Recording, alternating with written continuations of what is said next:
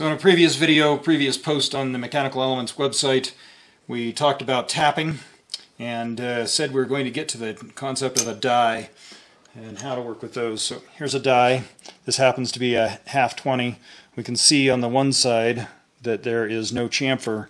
On the other side there's a nice lead-in chamfer. Hopefully you can see that well enough on the video. But there's a nice lead-in chamfer. That lead-in chamfer is the direction that this will be when we begin to put the threads on. It'll go upside down, sort of like that. So how do we get there? So the first thing to do is to hold this perfectly vertical with the drill press.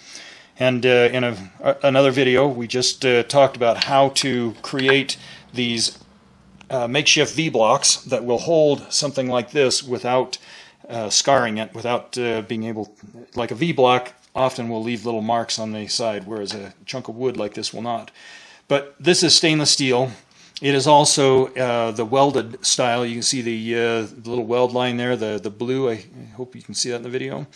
Anyway, those two things make it more difficult to cut with things like a die, because every time that the tooth of the cutter comes past this, it has to go through the weld, the non-weld, and back to the non-weld, as it goes through. So there's some hardness issues there.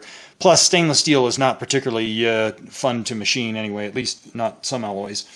So in this case, what we're going to do is we're going to take this and we're going to stick it in these blocks. I'm going to make sure it's in there super tight. Oh, I just broke my block. That should work anyway, but it just did crack the block, which means I've got the right size. So I'm going to make that really tight because I know this is going to try to twist. So the concept here is we're going to put this, get it to go with the drill to go, or chuck to go over the top of it. I'm going to tighten the chuck down until it is nice and tight on the rod. That just gives us a location that's going to hold it there while we put the clamp on. So we get the clamp nice and tight. We've got this nice and tight.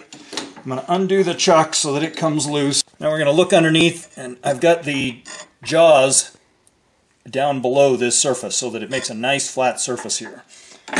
We're going to use that with our die.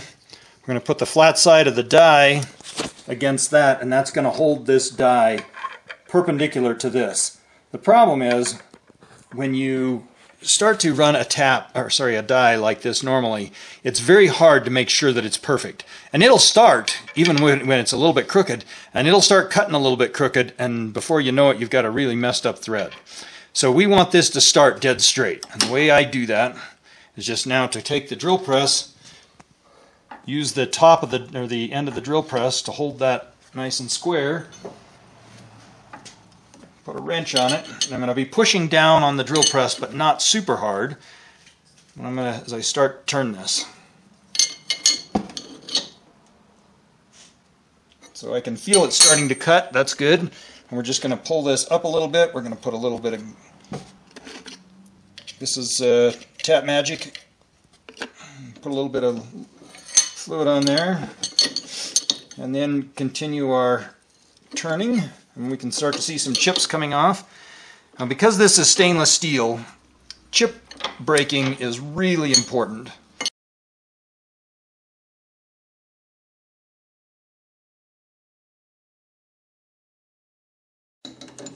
Alright, now we're down far enough that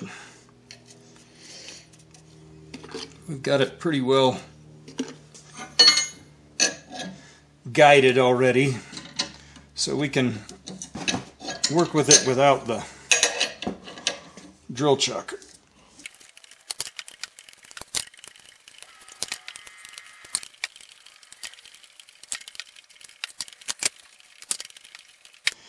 Alright, for our purposes, that's about as much thread as we need. We just have to get a nut on the end.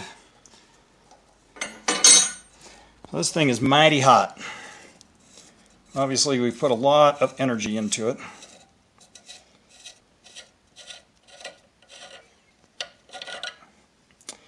Alright, give it a little bit of a clean up.